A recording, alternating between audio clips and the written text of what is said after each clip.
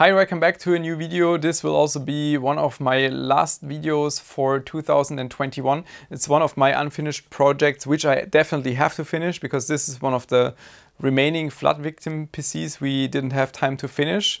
We were in contact with him like mid-November and discussed that I'm going to offer him an upgrade from C390 to C690.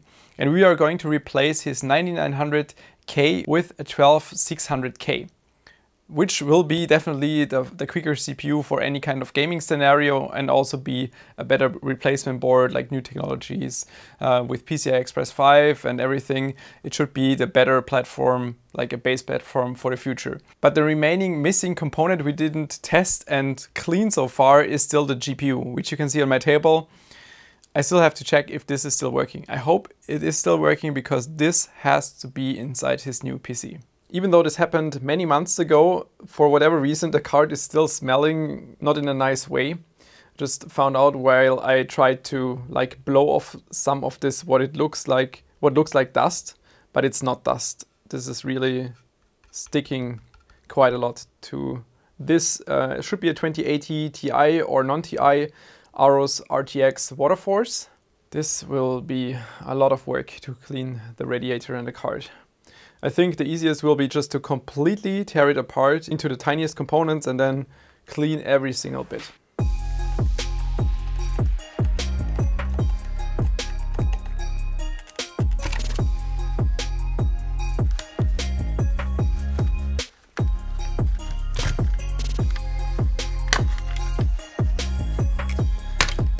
The good thing is the front side of the card seems to be okay.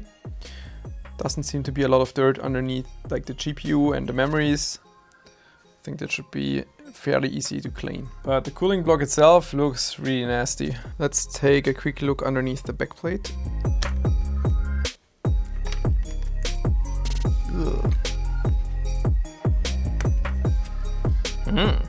The thing is, technically these pads are still in a very good condition. You can see they're still soft, a bit sticky.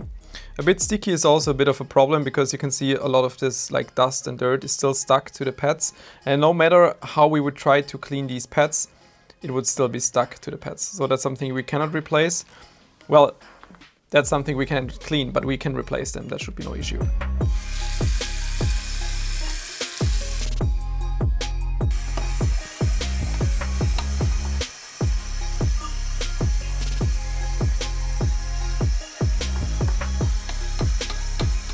On the backplate though, we have this part of the RGB, which I definitely want to remove.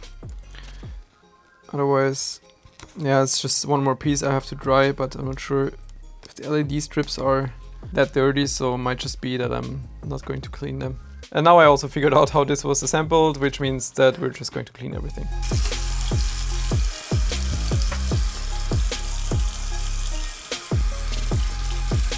The most critical part about cleaning this VGA will be the entire cooling unit. Not only because there are also some mechanical parts involved, like the pump itself, but also like we have all this textile stuff around here. So that will make it a lot more complicated for the cleaning process itself. And I also fear that we have to open the entire pump to make sure that there are no residues inside.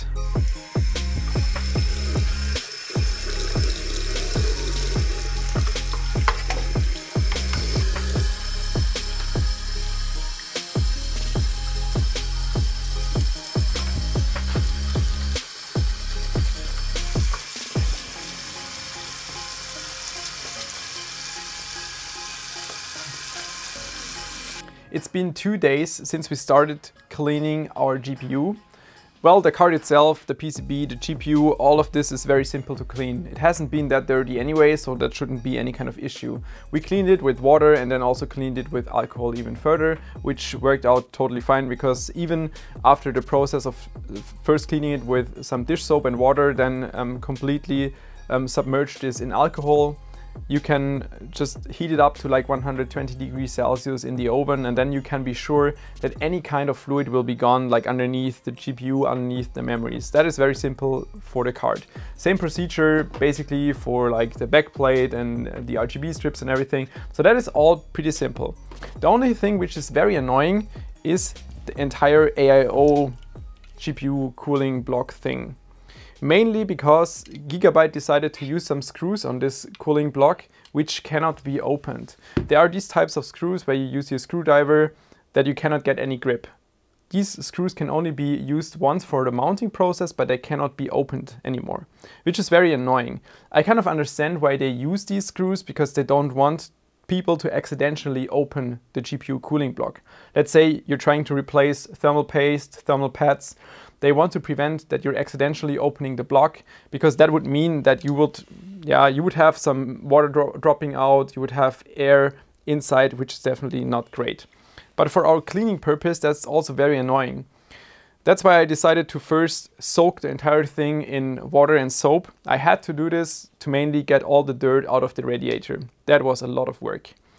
And then we still had the issue with the pump, because we couldn't like separate the pump from the rest. And that's especially a problem because I first, as I said before, submerged this in water and soap to clean it like from the raw dirt, and then completely submerged it in alcohol. That's the typical cleaning process. And afterwards, like I did, for example, with the GPU, you would typically heat this up to like 120 degrees Celsius to make sure that any kind of fluid is gone, which you cannot do with a closed liquid cooler. Obviously, otherwise you would have pressure building up. Seems like this was too boring for Chic. But you could have pressure building up, which means that your radiator might explode. That's why I'm not 100% sure that everything of the liquid is gone. I'm sure that the GPU will survive, that should be no issue. I don't see any reason why this should be damaged. But for the pump and like all the circuits and stuff inside there, not so sure. I will reassemble everything, put new thermal paste, new pads and everything on there, and then we will find out if it's still alive. Almost done with adding paste and pads to the card, only missing the inductors right now. Just wanted to point out the screws once more so you know what I was talking about. These types of screws can only be tightened, but you cannot open these. Very curious if the card is still alive. We will find out in a few seconds. I decided not to fully assemble the card because I still want to test it first if everything is running fine or not. Left the cover away for this reason, and I'm now assembling the bundle which we're going to put inside his rig. Because we're going to use this for our testing as well. This is the Samsung NVMe drive we rescued from his system back then. He's getting 32 GB DDR5 memory and the 1200K, of course the Aros C690 Pro as a motherboard. The system is fully assembled now. I'm very curious if the GPU is alive or not. I'm not sure if you could just hear this, but I could definitely hear a lot of flow going through there, like some air going through the pump, which is a great sign, so the pump is at least alive. Amazing. Card is working. Well, system just powered off, but I think the card is fine.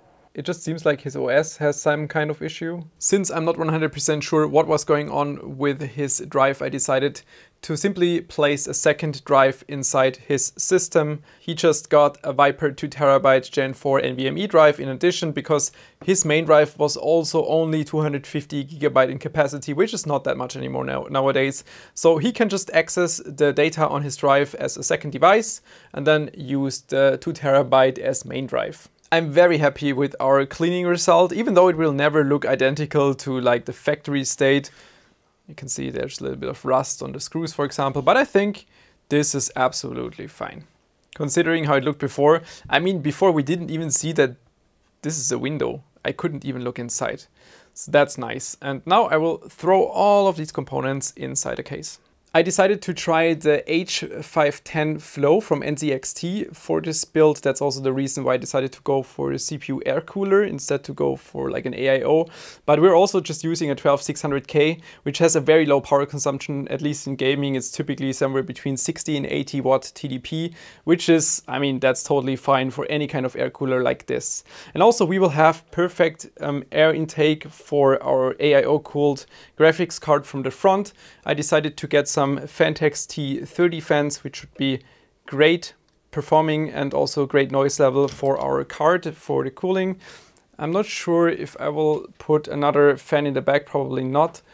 Might add one on the top, but from my experience, if a fan is very close to an air cooler like this, it's creating more noise than it actually helps for cooling. For this build, I'm using a Focus PX 850 watt PSU, should be absolutely sufficient for this type of build. And also, Seasonic, thank you very much for supporting this video project with the sample, and also thank you very much to NZXT for providing the case sample. Unfortunately, I could not place the T30 fans in top as exhaust.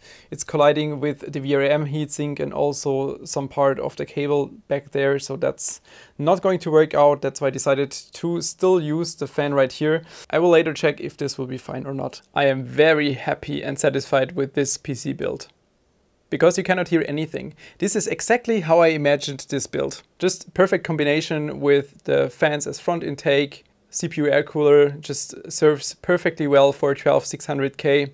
The AIO cooled 2080 Ti, and I've been running 3D mic in a loop test for 5 times already, so this is pretty much gaming temperature. That's awesome. And because the fan speed on the exhaust fan in the back is so low, it doesn't really produce any kind of noise, so that's great. I set GPU-Z to read out the max reached temperature, GPU temperature just below 60 degrees Celsius, hotspot below 80, that is exactly how it should be. The system passed another 30 minutes of stability test. Since all the components are running stock, I don't think it's necessary to do like extensive Prime 95 testing or something like that. I'm just running R20 in the background right now to show you some like power consumption and temperature numbers. As you can see, package power is about 140 watt max, and at this power consumption we have not even 80 degrees Celsius on the cores. It also shows that not every single time you have to have an AIO cooling unit. For a CPU like a 12600K, a good air cooling unit is absolutely sufficient, and there is still plenty of headroom, like 15 or even 20 degrees Celsius of headroom for overclocking, which equals easily 200 megahertz if you wanted to. The rest of the temperatures also looks very cold. 47 degrees Celsius peak on a PCH, VRM peaked out at 63 degrees Celsius, so everything is absolutely in the green zone. The system turned out very nice, I think. The H510 Flow is a good case if you don't have that much space.